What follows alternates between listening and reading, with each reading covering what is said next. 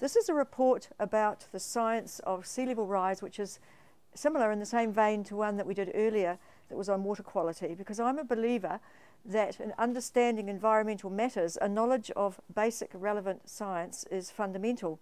And of course, climate science is vast and there's a great range of scientific disciplines involved. This report is focused on one of the certain effects of climate change, one indeed that is already happening, a rising sea. And this photo has been taken just north of the Harbour Bridge in Auckland, looking back towards Takapuna.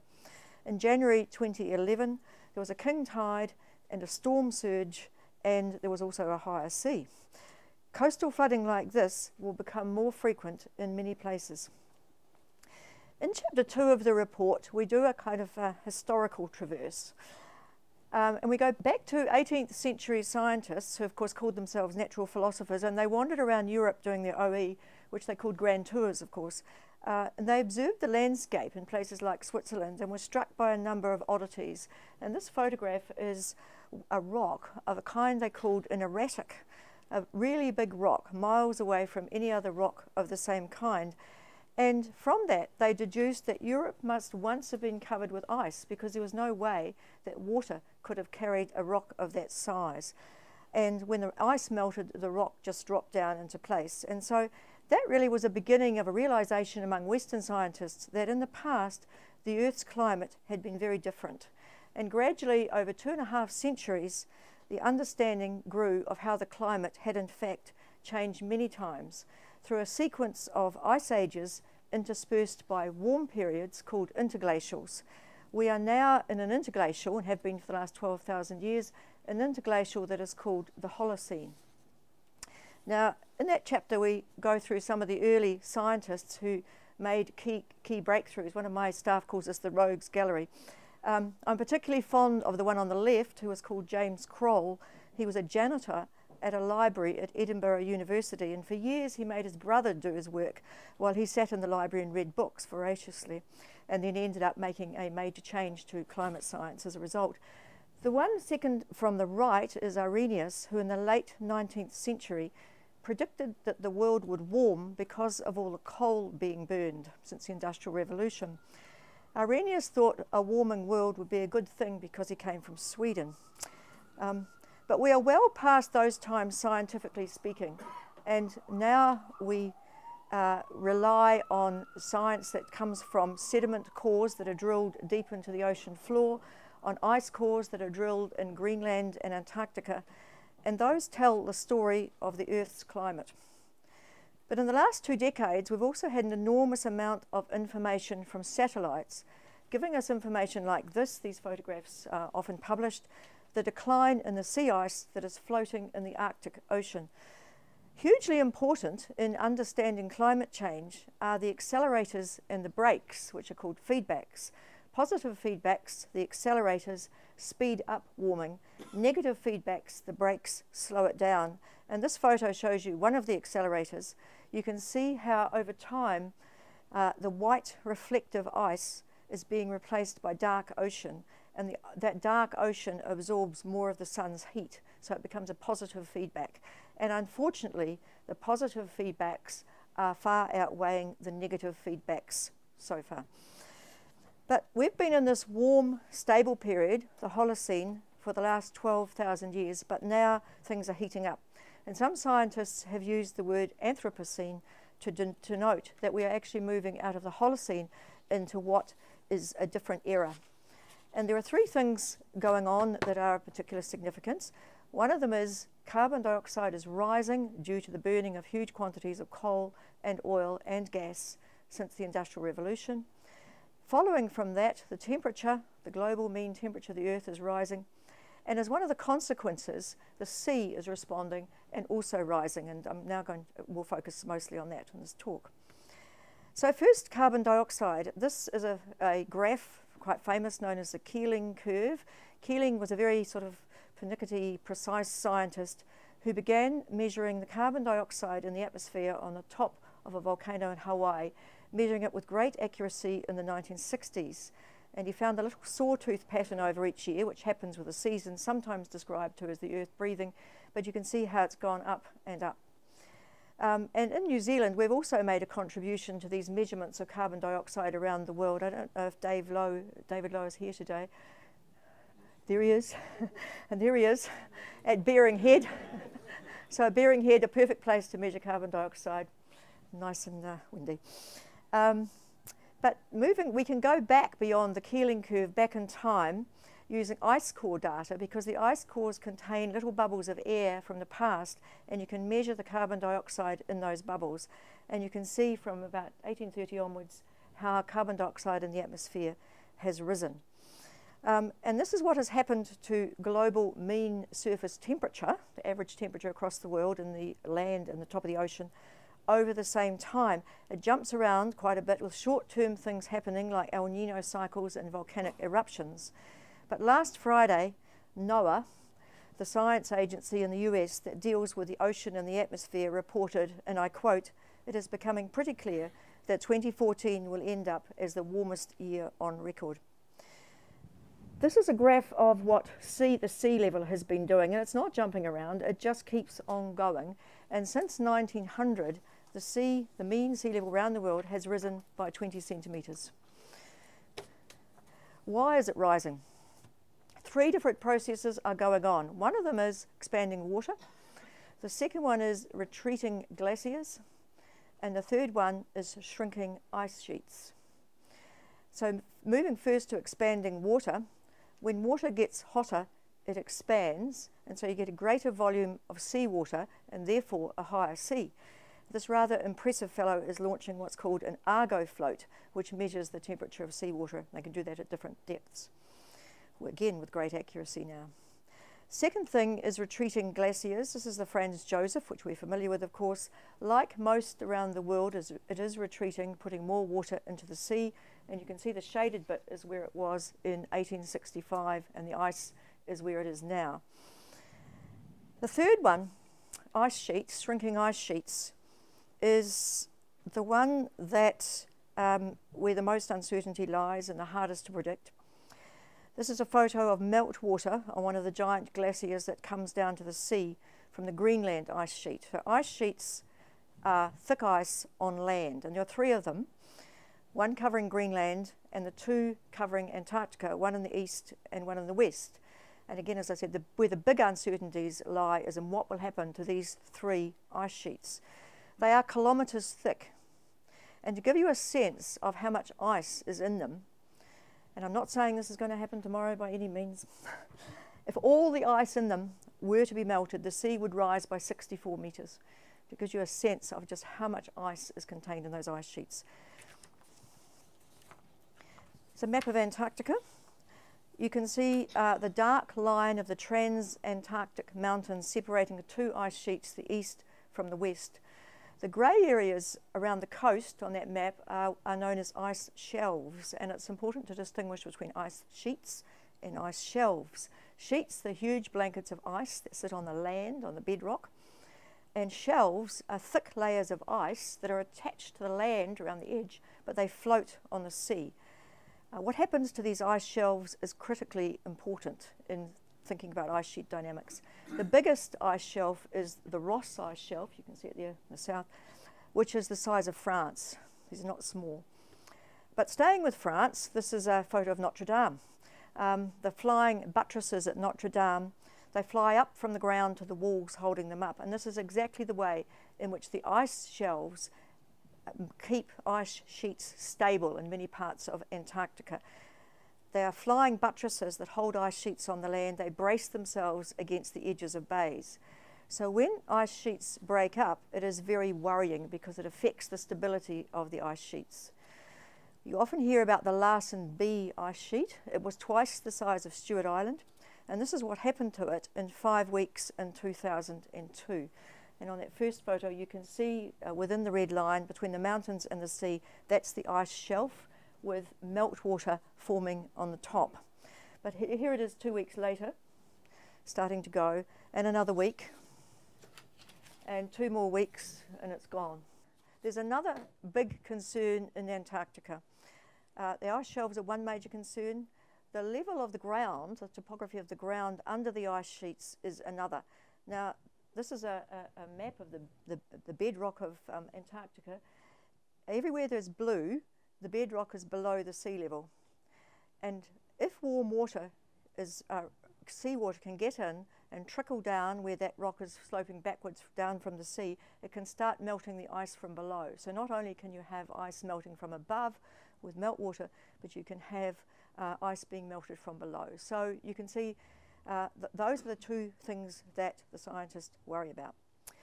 But as I said earlier, we've already had 20 centimetres in the last 100 years or so of sea level rise. By 2050, which is not that far away now, the official projections are for another 30 centimetres. And that 30 centimetres is locked in. It's regardless of what we do about greenhouse gas emissions. After 2050, what we do about greenhouse gas emissions now and in the future matters more and more. If we carry on the way we are, we'll be up to a metre average around the world by the end of the century. And these are the IPCC numbers. Rising seas are going to have some dramatic effects on some parts of the world, like Bangladesh, where millions of people live in low-lying river deltas, and Pacific islands like Tuvalu, which are islands that New Zealand has special relationships with. But there will most certainly be impacts on our coastal nation. In some places, a small rise will have a big effect. This is the same storm as on the cover of the report, Auckland in 2011. It's not the northern motorway this time, this is the northwestern motorway. The conditions again, a storm surge and a king tide, a very high tide. Add on a higher sea and the frequency of this kind of flooding rises. NIWA are projecting that in 30 years' time, this level of flooding in Auckland will occur about once every 10 years, and a few decades later, about once a year. Here's another photo from Auckland, Tamaki Drive earlier this year, again the high tide and the storm. Another problem, coastal erosion. This is a photo of Omaha Beach, north of Auckland, where the sand dunes are under severe attack from the sea. But Christchurch, this is Christchurch after the earthquakes.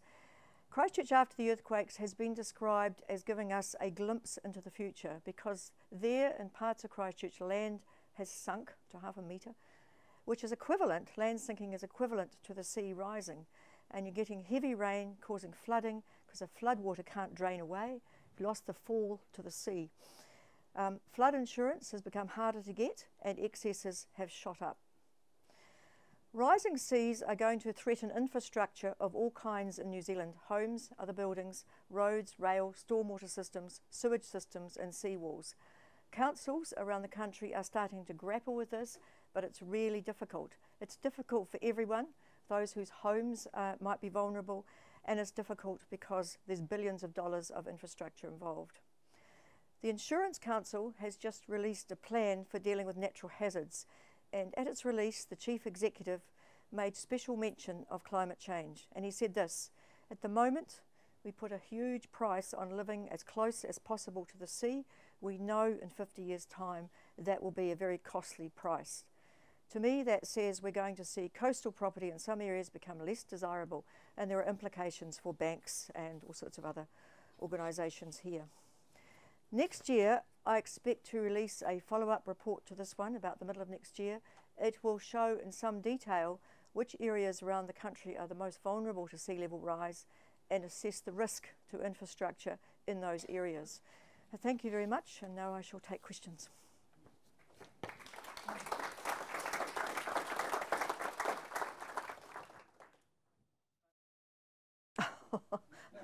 I'm not sure where he is in relation to the beach. I think what you've got at Omaha is a situation where you have these groins around the sand dunes to protect the buildings that are there.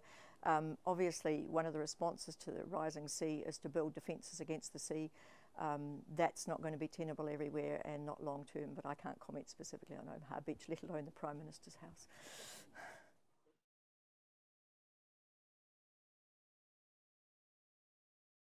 We've started to have some engagement with banks, actually, interestingly, during this investigation, and a number of people in them are becoming concerned and interested in thinking about it. Certainly the insurance company, especially after the experience in Christchurch, are well aware of the problem and are calling, along with local government New Zealand, for a bigger role for central government here. I think, you know, if you imagine now a 30-year mortgage on some coastal property that is vulnerable, maybe how long before, you know, maybe you get to a point where the insurance is not renewable. You can't get insurance on it after a certain point. That's when these events become a certain frequency, the insurance companies say no more. But again, so going back to the banks, for example, you know, there could be problems of negative equity, so on.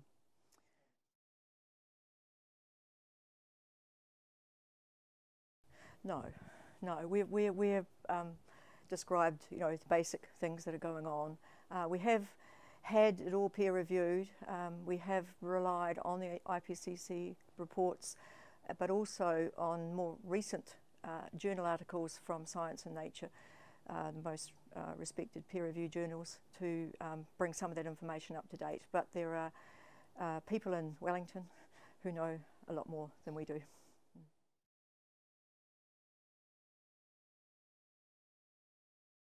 The work for next year has only just begun, so I can't give you an overall view, but you can look at where councils are becoming concerned. So obviously the Kapiti Coast has been one, close to Wellington. In South Dunedin, they're worried. One of the boreholes down into the water table in South Dunedin fluctuates up and down with tides, an indication that it's linked to the sea, and therefore as the sea rises, the water table rises. So they're worried about the water table there. I know Auckland, obviously, with this frequency of the coastal flooding. We've had interactions with quite a lot of the councils over this. They're starting to really think about it and how to engage with their communities, because it's very difficult for them and it's very difficult for the people involved.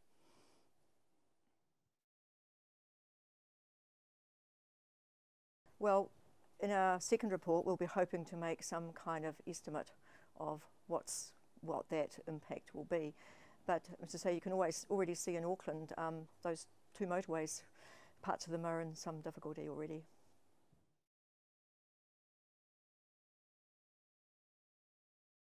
Well, I can't say what will rule in and out. As you know, sedimentation is actually a huge problem in the Kaipara Harbour. So yes, I'm not ruling anything in or out at the moment.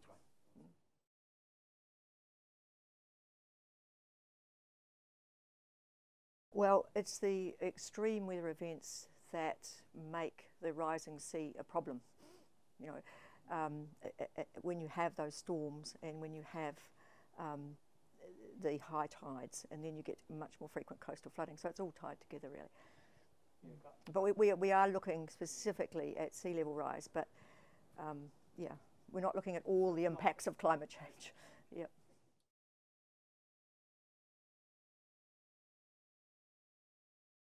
Quite likely. I would like it to. We can do what we can do. You know, we believe in doing things thoroughly, and we'll see how far we get. Yep.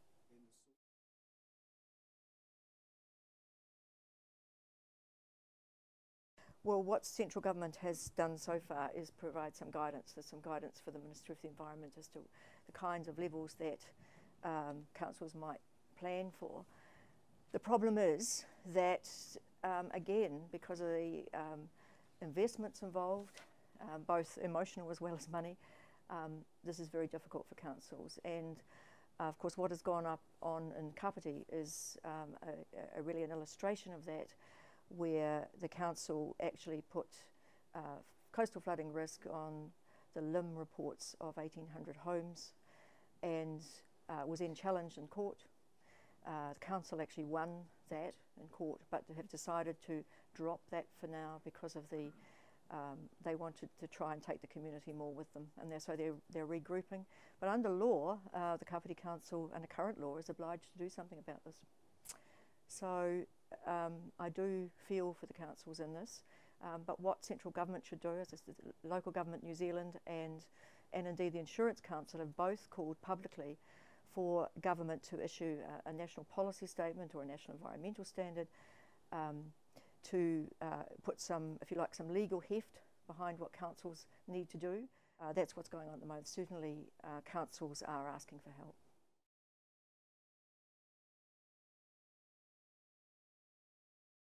I hope I will make recommendations in the next report, but what we're trying to do here is to raise this awareness that we need to have a national discussion. We need to be aware of this, that 30 centimetres is coming, ready or not.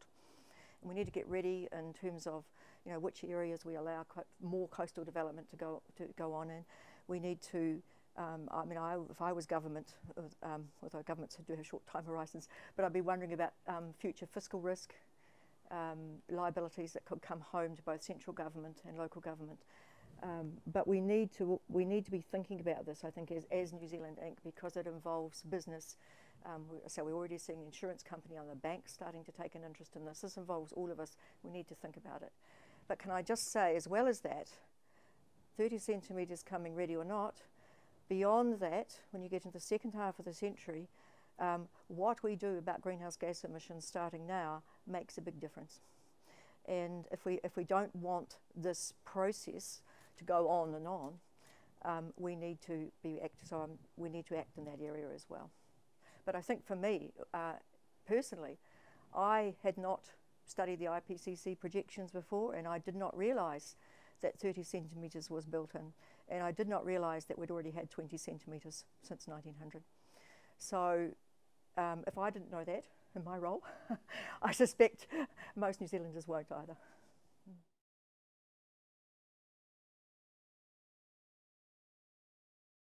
Well, you see it in a sense, you see it in Christchurch, where you get a disaster and people are uninsured or not insured adequately, and the government has had to step in with a huge amount of money. So in a way, the Christchurch situation is a glimpse of what the future might hold. If councils allow development in areas in the knowledge that maybe they shouldn't, there may be also liability falling on them. But you know, this is for us. I think for us to have a conversation and think about it. You know, we can't provide all the answers here. It's something we need to think about and embed into our thinking.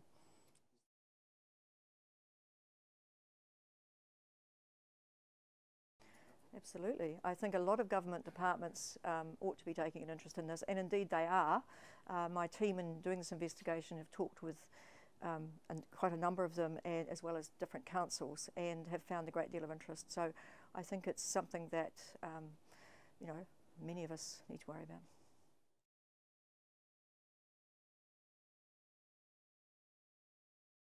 I think that a country that brands itself as clean and green should be doing more than being a fast follower.